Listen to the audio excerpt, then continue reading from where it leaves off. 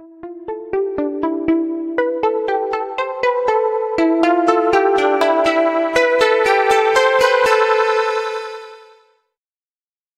dear friends, welcome back to your favorite channel where we bring you trending and interesting news from around the world. May I quickly crave your indulgence to please subscribe to this channel. Hit the bell icon so you can get notification whenever we post new stories. Thank you so much guys, I appreciate your support. Governor Wike joins EndSARS campaign over the alleged shooting of a 22-year-old musician in Elelewo in Rivers State. 22-year-old Chibike Daniel Dominic allegedly shot to death by SARS officials in Port Harcourt for not opening his phone or unlocking his phone. The youth president of Elelewo, who confirmed the shooting, said the incident happened last Thursday around Eliminigwe Estate, the boundary between Akwajo and Elelewo. The governor of Rivers State, Governor Wike, tweeted saying, "The brutal killing of a young vibrant man in Port Harcourt by men of the SARS unit of the Art Police NG is unacceptable. We have and will continue to clamor for the reformation or outright dissolution of SARS because they have become a menace to the society. #EndSARS." Governor Wike has joined in condemning the alleged killing of Chibike Daniel Dominic in Elelewo axis of Obiakpo local government area of Rivers State by police officers suspected to be SARS officials. The governor in his official tweet said, "I urge the police authority in the state to open an immediate investigation into the incident and prosecute any officer found culpable."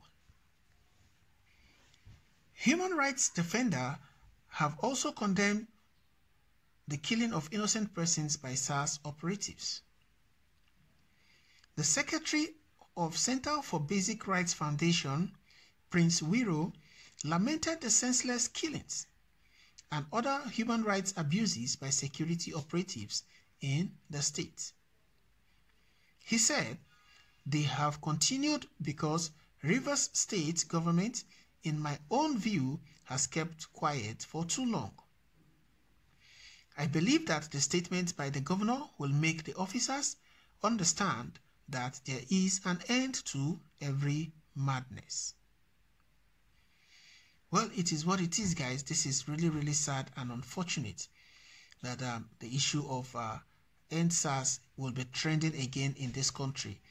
The Inspector General of Police needs to do the needful and ensure that the lives of citizens of this country matters.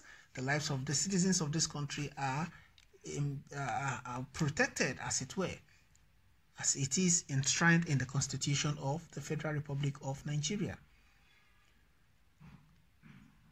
SARS should not be threatening people up and down, and they shouldn't be seen demanding for people to unlock their phones.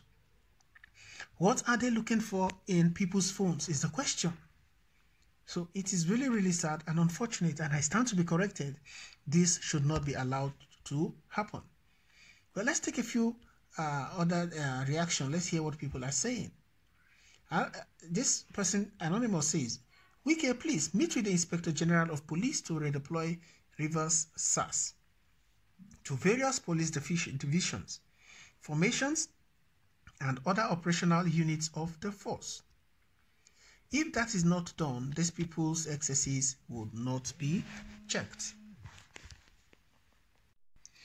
So the issue of EndSARS, is coming up again, and this time around Rivers State is in the spotlight. This cannot be allowed to continue.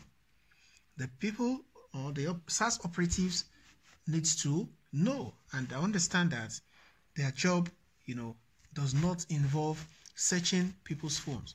If you suspect anybody, what you can do is, arrest the person, take the person to the police, hand him over for prosecution, then the investigations can be conducted.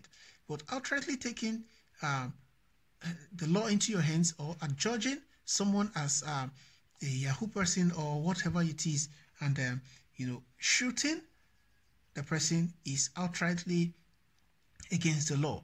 And in this particular regard, we believe and we hope that the law will take its course, because this is really, really sad and unfortunate.